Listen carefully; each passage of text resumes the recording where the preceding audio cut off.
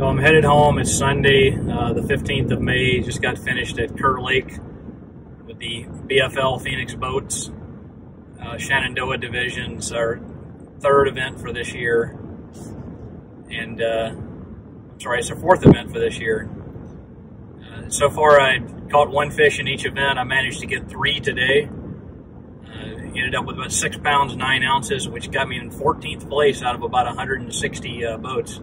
So I'm extremely pleased with that. It was a pretty tough day out there. Caught 2 very early on in the first 30 minutes of fishing on a buzzbait. They were decent fish. My boater deferred to me and asked if I wanted to fish a spot that I had fished. If you watched some of my videos from previously, it's some of the same location that I fished in our Potomac Bassmasters event. And I managed to pull 2 decent bass out of that same location. And by about 10 o'clock, I pulled a third one off on a spinnerbait.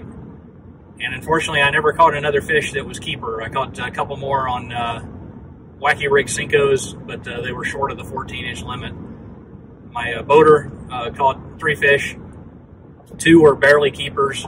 1 was a good fish, probably close to 4 pounds. He weighed in 3 fish for 7 pounds and 3 ounces, I think, and he was not in the money.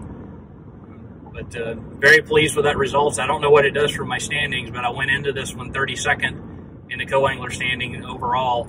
So this couldn't hurt me, I don't think. It's got to make me a little bit better.